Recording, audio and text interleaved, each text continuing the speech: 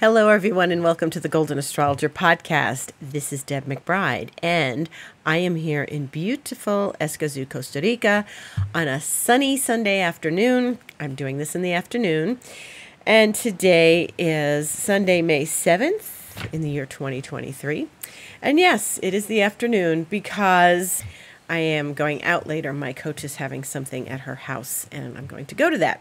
So anyway, it is Sunday, and it is beautiful, and it's a beautiful thing that the eclipse has finally moved on its way. Now, I'm not saying it's over. Notice that I'm not saying the eclipse is over. The eclipse in and of itself, the actual aspect finished on Friday, yes, and that was at 1458 Scorpio, which is about 15 degrees of Scorpio, halfway through the sign of Scorpio. And we are still with the lingering energies from that. So there's lots of things that are happening that are reverberations. So, you know, when something happens and then there's reverberations. If you clang a bell, there's reverberations. So it's a bell clanging in the universe, and we are having some reverberations, and you're going to feel emotions. Now, it's interesting because like I've told you in the past, like last week, that I had quite a time the week before, and that was in the middle of the eclipse period. And now the reverberations of that are definitely happening. But the other thing that usually happens for me around eclipses is things get very busy. So I was out for half of yesterday. I'm going out later. I was very busy on Friday. And there's just all sorts of things to do, and people asking me to go places and things that just aren't normally in my schedule. And that's all lovely and wonderful. So, that's why I say yes to things, because normally, maybe these things don't come along very often. So you say yes. Hey, you're having a little event at your house? Great, I'm going to come. But they all pile up on the weekend of the eclipse. So this is what often happens to me. Like, lots of things happen during eclipse seasons. And so we take our our time. We work through this one step at a time. We're still in Taurus season, which is very methodical and all about one step at a time. And so the moon has moved on from Scorpio and is now in Sagittarius. Now, because the moon is in a new sign, we can have fun. It's Sag. Sag is like, yeah, let's party. Let's do our thing. Let's have our celebrations. Let's do the Jupiterian thing. Maybe a little overindulgence. Maybe a little bit of shopping, eating, whatever. Spending. And when we get past that, past the eclipse, and we're in the second sign after the eclipse, it doesn't mean that we're finished. We don't finish technically the eclipse season until the following lunation. A lunation is a new moon or a full moon or an eclipse. So there's no more eclipses, not for 6 months, but the next lunation is Friday, May 19th, and it's a new moon at 28 Taurus. That new moon comes right after the eclipse. So that's the next lunation after the eclipse. And so, new moons and full moons alternate. There's never like, we're having 3 new moons and then there's a full moon. It's new moon, full moon, new moon, full moon. So we just had a full moon. That was the eclipse, the lunar eclipse. And then we have a new moon at the end of Taurus. And that is the thing that kicks everything out. Now, what's interesting is that I took a picture of this the other night, right? The moon was so huge on Friday night. The moon was huge. And I took a picture of it, but there were so many clouds around it. And it's hard to take a picture of a moon. It's unless you have really good photography equipment, taking a picture of the moon is almost, futile. It's an exercise in futility. So, but I like to do it because it's fun and it's so huge. You think it's going to be huge in my camera. And it really isn't, because of the distance of the camera and the distance from here to the moon. So it looks so big in the sky and you're like, oh yeah, that's going to be something. Not as big as you think. Not as big as it is standing here in the backyard looking at the moon. But it's like, wow, that moon is big. So, big, juicy, full moon in Scorpio, right? With the sun in Taurus. It's big and juicy. So, yes. So there we are with our moon. And it was close to Uranus. And I have to say, just because it happened on Friday doesn't mean that the aspects affect your life on Friday. And it's, again, what my teacher used to call the fallacy of the partile aspect. I had surprises and big changes come the week before. And it taught me a lesson, and things taught me things about myself, and I learned things, but I really assimilated them during the eclipse. And, you know, eclipses, everybody's a little on edge. People are behaving crazily. So we were at the farmer's market yesterday. If you watched my Instagram, you saw me talking to my cat, who was demanding, like, where I had been. And, you know, I was at the farmer's market, and we go every Saturday. And in Costa Rica, there are people who park your car, not really park your car like a valet. They watch your car while you have it parked. If you're going to a restaurant, oftentimes they are standing in the restaurant parking lot. And I don't know if the restaurant hires them. I'm not clear on that. But you damn well better tip them, okay? You have to tip them when you are taking your car out. They are standing in the parking lot of the open restaurant, for example, as opposed to the closed parking garage that you're in. And they stand there and they help you direct the car out of the lot or in the lot or whatever. But then also on the street, there's these, I can only describe them as clowns, that tend to watch your car for you while you're at the farmer's market or wherever you are. And you know, around the farmer's market, there's always, it's called La Feria. Around La Feria, there is these guys that hang out, and they are clearly not functioning members of society. That's what I can say. They're clowns. And there's one guy that is just so off the rails that they were in high gear yesterday. And when we were going, my friend Alejandro says, wow, they're really over the top now. They're like really on today. There's like, because he was trying to pull out and leave, and they were still going on talking to him in his window with their hand on the window, and he'd already tipped them. There wasn't going to be any more transaction, and they were already like standing there and saying these crazy things. And Alejandro's like, yeah, see, okay, hasta luego. And it was so funny. But he's like, what is going on? I said, it's the eclipse. It's the eclipse. That's what's doing this. That's why people are like this. And people who are in the fringes of society are going to demonstrate and act out these unconscious things for us. They're like a little dancing clown that acts out these unconscious, collective unconscious stuff that shows up. Now, as I've told you, be careful, you know, don't go out with road rage and stuff. This was high energy. This was high emotional energy. And the emotions of that moon were very high, and it's been that way. So eclipse season is eclipse season. I am praying that things just mellow out from here. However, Tuesday the 9th, the day after tomorrow, we have the sun meeting Uranus, and that is going to be 3:56 p.m., just about 4 p.m. in Eastern time on Tuesday the 9th.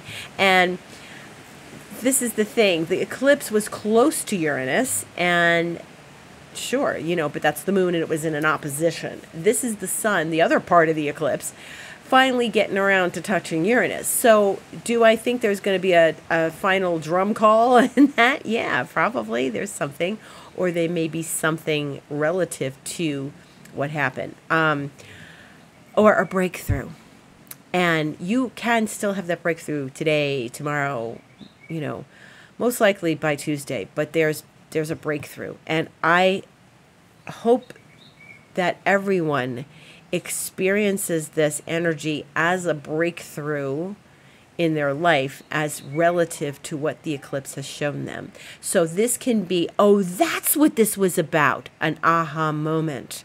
That aha moment that you get, that's why I went through what I went through. And I've sort of had mine, and it's, you know, why things were the way they are. And of course, I sat here and did my homework about it as well.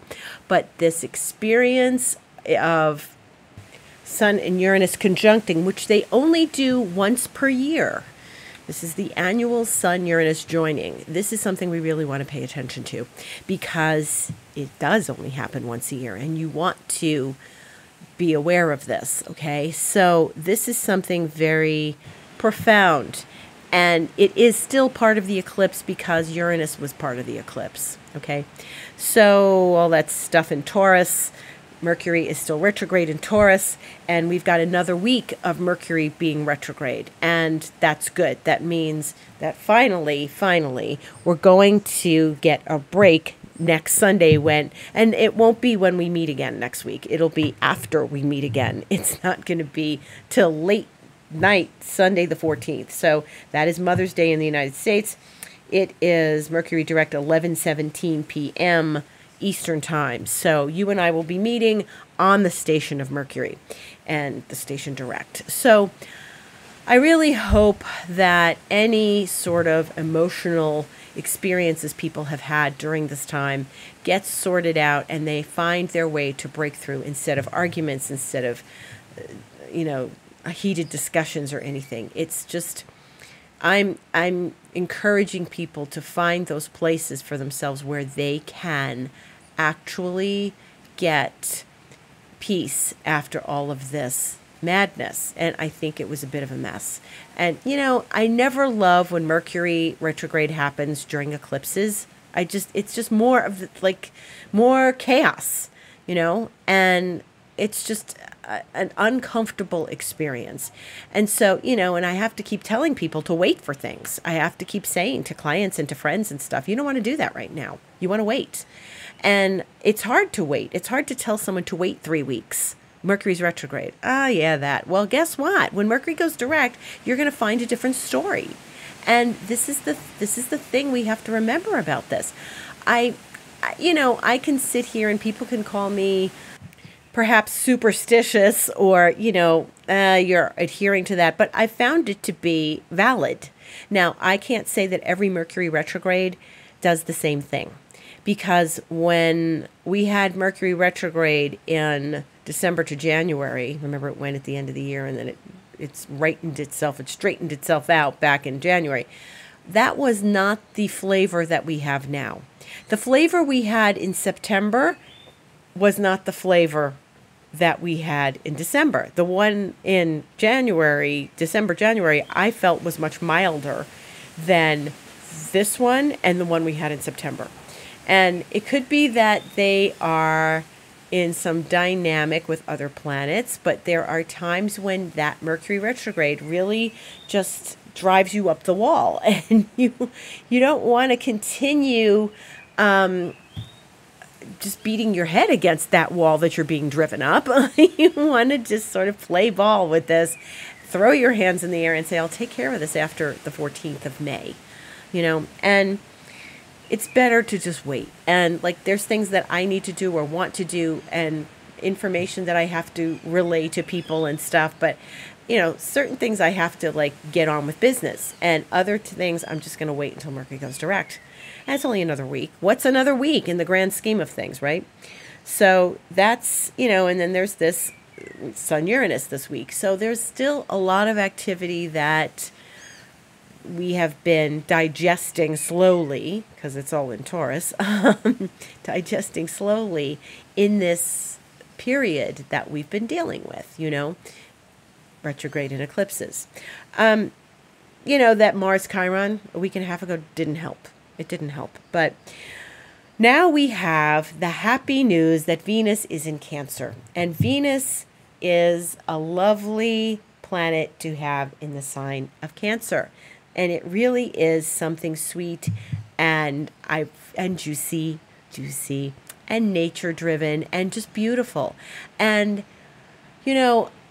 I think in all of this chaos and messiness, having Venus leave Gemini and go into Cancer is very lovely. It's family oriented. It's gathering oriented. It's sweet. It's gentle. It's not frenetic. How about that? Not frenetic. Something in these weeks is not frenetic. So lovely Venus is sort of saving the day and saving our nervous systems and our emotions and our mental health, if you will. So I mean, let's face it, Taurus is a very lovely, centered, grounded sign. But when there's all this wild energy passing through it, like a retrograde Mercury and eclipses triggering Uranus, it is not it's probably really not pleasant for Tauruses, and it's not pleasant in many ways, even though we have to ride the wave. So getting back to Venus in Cancer, it allows for like gatherings and sweetness and joy and the sweetness of life and the nurturance of life. And it is really a time to just breathe, do lovely things for yourself, take a walk, let your nervous system calm down, and just experience what is in this moment. Because this moment is right where we need to be right now, okay? And I think Venus in Cancer can help us do that. And Venus in Cancer is not in any stressful aspect to the planets that are passing through Taurus right now. Gemini is more frenetic, like I mentioned frenetic before. It's not bad. It's just it gets your mental stimulation really happening, and more planets there make more energy. So now Venus is in Cancer, and she's friendly with Mars in Cancer. Mars is in Cancer too. And they are not conjunct, but they are both in the same sign. So this is actually lovely. Like the two relationship planets are in this very sweet place. And it's not Mars's favorite place. I know. It's not Mars's favorite place to be in the sign of Cancer. It's not going to be much longer, but it's okay. I feel like it's been supportive, again, to the planets that are in Taurus, and that what we've experienced in these last weeks may have been tempered a bit by Mars sort of smoothing things out in Cancer with Taurus planets, you know, because they relate very well. Every other sign relates well. Okay, so if you have a friend that's a Cancer and you're a Taurus, vice versa, whatever, those work. Every other sign, again, Virgo works with Cancer very well. Gemini works more with Leo, right? So this is very pleasant. And right now, we do have a lot of energy supporting tradition. Mars and Venus in Cancer, all that stuff in Taurus, except for that wild Uranus, that wild card Uranus, there's a lot of tradition. And so maintaining our life, tending to our children, even if they're adults, tending to our family, you know, our home. In certain northern regions, it's spring, so you can do your spring cleaning. In Costa Rica, it started to rain last week, and it's not raining. It hasn't rained all week, so okay. I'm not asking, but this experience of a little tradition in this time of year is really very nice. In other planetary news, this is the last full week that Jupiter is going to be in the sign of Aries. Okay, so Jupiter is in Aries for the last week and this coming week, and will eventually move into the sign of Taurus with everybody else on Tuesday the 16th. Now that's not for another week and a half, a week and a few days, but this is the last bit of Jupiter being in fire, where Jupiter has been for on and off the last year. It went back into Pisces and stuff, but it really is, this Jupiter in Aries is finished, okay? So it's winding down its last week. Now, if you have gained good things from Jupiter being in Aries, that is great. And Jupiter is a fiery planet, and Aries is a fiery sign, and so there's a lot of buoyancy and optimism and stuff. And it's been, I think, relatively good. I think it was a little complicated when Jupiter and Chiron met in Aries, and I feel like we're past that now, and Jupiter really is at the end. Jupiter is at 27 degrees of Aries, and it's really very close to moving to 28. So we're in these last moments. Now, if you have this prominently in your chart, if you know your chart, this is something where you want to really if this figures prominently, like do a little ritual, say gratitude to Jupiter if it's served you well. Like I have Jupiter in Aries, so it would probably behoove me to do a little thankful thing to Jupiter having been in Aries, and just sort of connecting with that energy that only visits me once every 12 years. And so if you're a person born with Jupiter in Aries especially, or maybe you have a strong Jupiter in Aries or something, or maybe you are in Aries and Jupiter has been visiting you all this time, just take, the dogs are barking, just do a little ritual for yourself and just thank Jupiter, because Jupiter is the big protector. It is the big giant planet of expansion and abundance and protection, and we have to acknowledge it. Sometimes when it's there, especially if it's in your sign, you feel like, well, yeah, okay, things are good, but like you don't know what it's protecting you from. You're expecting like a windfall of money, a big raise, a new car, like big things, big fast things. And you're like, but maybe if Jupiter hadn't been there, you don't know what things that you went through might have been worse or more difficult if Jupiter hadn't been there, if Jupiter hadn't been there. So just do a little rituals if you've got that Jupiter, and say thanks. We can all do a little thanks to Jupiter. Thank you for the last year in Aries. And then we move to Jupiter in Taurus. Now, what that's going to look like, and this is very interesting, is that, okay, so this is like next weekend. We're already getting into next week's astrology a little bit, but it's important to pay attention because it's up and coming. And Jupiter, when it moves into Taurus, is going to be very close to the North Node. And one of the things I want to say about Jupiter going into Taurus, here we go again. Here's another planet coming into Taurus. And the Sun will still be in Taurus, and Mercury will still be in Taurus, and Uranus will still be in Taurus. And so here we go. Here's another planet in Taurus, folks. So it's like this Taurus stamp, again, is not leaving.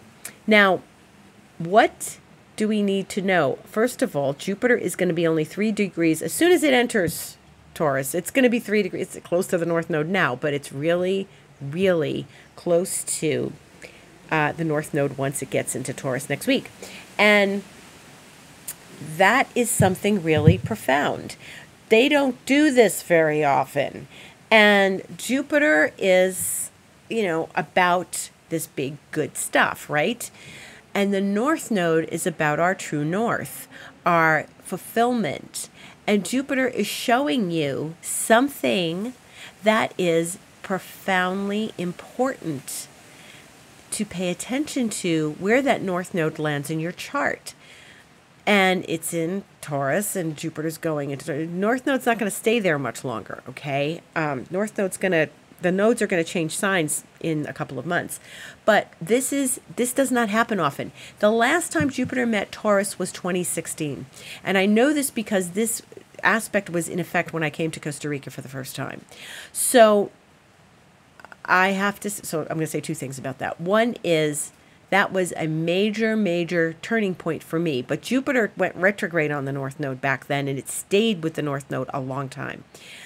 That was a turning point for me, but now that it's coming back to that, I have so you create an astrological chart for these events in your life, and you create an astrological chart when you go to Costa Rica for the first time and your life is affected and changed. So that means I'm going to have a recurrence of my experience coming to Costa Rica. Okay, so that's really significant for me. I'm using me as an example. I'm not saying, hey, guess what I'm doing?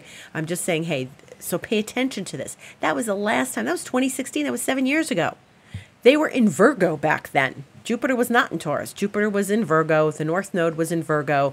And the North Node, again, is where we go in the direction of fulfillment, opposite the South Node, which is where old habits die hard, and we tend to repeat things because it's easier. Now, Jupiter is going to help us do that fulfillment thing with the North Node.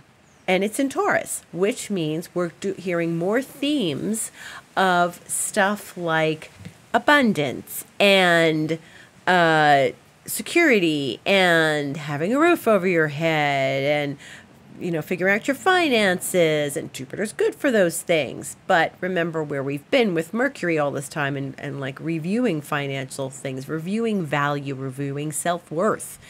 So one of the things about Jupiter going to Taurus is going to be more of that, but it's going to be happier. This Mercury retrograde, a little stress with the eclipses, this is going to be a happier feeling.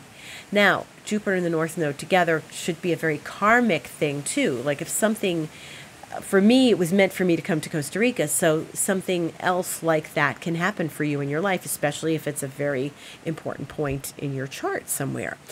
Now, the other thing is that Jupiter is going to do the retrograde thing later in the year, I think around September. And when it does, because it'll do its retrograde cycle and then go back a few months and then come back again, but it'll all be in Taurus. Jupiter's going to go retrograde at 15 degrees of Taurus. What do we know about 15 degrees of Taurus? Well, let's see. Uranus stationed direct at 15 degrees Taurus. The half of this eclipse was at 15 degrees Taurus. The sun part of the eclipse was 15 degrees Taurus. Mercury went retrograde at 15 degrees Taurus. These themes that we have lived, and then last year the eclipse was at 15 degrees of Taurus, right? These themes we have lived, these months, are getting rehashed again when Jupiter comes to that point and turns around. Jupiter is going to raise awareness of that. So you may go into these next months and then you realize what that eclipse was about. You may go into these months, realize what that Uranus was about, what that Mercury retrograde. Or it may heal all of the things that might have felt complicated and unwieldy, and when things went awry or anything, Jupiter may come along and heal those things. So stay tuned for Jupiter. This is an important transit. And eventually Jupiter is going to get very close to Uranus. And I've already witnessed one lecture a couple months ago by a bunch of astrologers talking about Jupiter and Uranus. And they're already talking about it like it's going to happen, and it's happening now. I'm a little more precise about these things, and I say it happens next year because that's when the exactitude of it happens. But honestly, they're not wrong, and I think once we feel into this, we're going to feel a little more. Jupiter and Uranus together in Taurus should be very good energy. So we have something really important to look forward to, and I'm glad for that. This is a very protective aspect. Jupiter has not been in Taurus in 12 years. So I think it's really important. Go back 12 years into your life. Where were you 12 years ago? That was, 2012 maybe, because remember it's going to go into 2024. So, because I remember it was like 2011, 2012. I remember when it was in Aries back then. So think about how that worked and how that affected you. Uranus was not there then. Uranus was in Aries. So we want to look at this. I think this could be something really valuable, Taurus, value for all of us. So stay tuned, stay at close attention. We're going to be talking more about that. The other thing that happens this week is Venus, since she's in the nice sign of Cancer, is going to talk very sweetly to Saturn, who is in the nice sign of Pisces. And it should be a very balanced experience. That will be next Saturday, the 13th. And in other worlds, on Wednesday, the 10th, the moon will be in Aquarius, and it will conjunct Pluto. And this is only the second time the moon will conjunct Pluto since Pluto has entered Aquarius. Okay, so this is something to pay attention to because this is going to give us more information about the meaning of Pluto in Aquarius for us. I actually have a good feeling about Pluto in Aquarius, even though people are already complaining about the AI and the chat GPT, and which is so Pluto in Aquarius, so much of this technology, and people being frightened that this is going to take over. That's up to us, folks.